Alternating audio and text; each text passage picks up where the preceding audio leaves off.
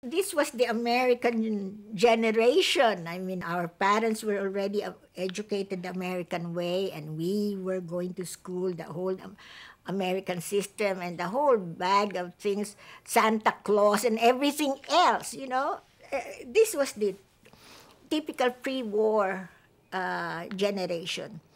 Not too much talk, nationalistic talk. Everything before the war seemed to be a very innocent time. Yes, English was our first language till we were about 8 or so.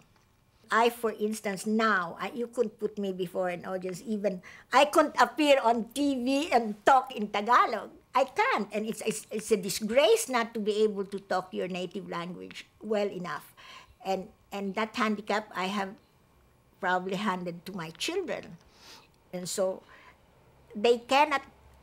They're very political, for instance, and they may deliver speeches, but they deliver them in English because we did not have the background, which is a disgrace. And that's why many of us, my children especially, are actually taking the learning of the language seriously so that they can express the finer points, the finer ideas in the language. I mean, we can order a meal and ask for a glass of water, but they say that the language that you speak when you make love or you're angry is your mother tongue. And when I'm angry, I can't cuss in in Filipino. When I make love, I don't make love in Filipino. That is where the whole sad situation is, which they're trying to remedy, that future generations can cuss in the native language. In those days, we knew more about American history, Give Me Liberty and Give Me Death and all that. We used to memorize all those speeches more than we knew Philippine history. That was the emphasis in those days. These are the colonial times. Even the primers, it's all about snow and apples and pine trees that we never saw in our whole lives.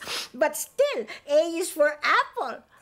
Not A is for avocado or something more familiar.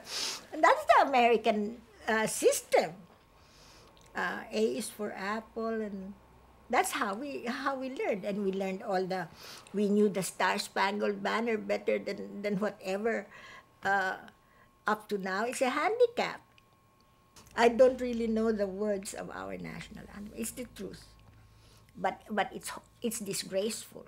Whenever we went to visit our grandparents, his tenants, he had a coconut plantation. All the tenants would come out, and then they would say, "Oh, there are the grandchildren of Don Gregorio who don't speak the language, who don't speak the Tagalog at that time. It was not yet Filipino.